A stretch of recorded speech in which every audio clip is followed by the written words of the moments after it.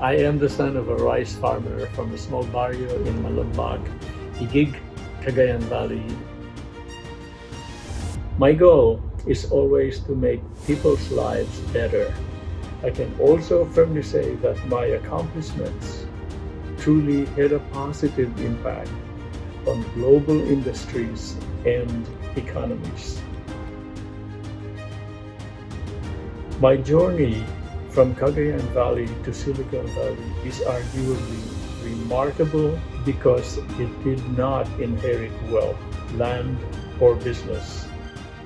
Neither did I accomplish it through social media or political connections. I achieved my success through the use of my own intellectual capacity and through strong values of hard work, perseverance instilled by my parents who lived by the soil. I am very passionate about helping my country, the Philippines, because my being a person was defined here. I truly believe that my story could be your story.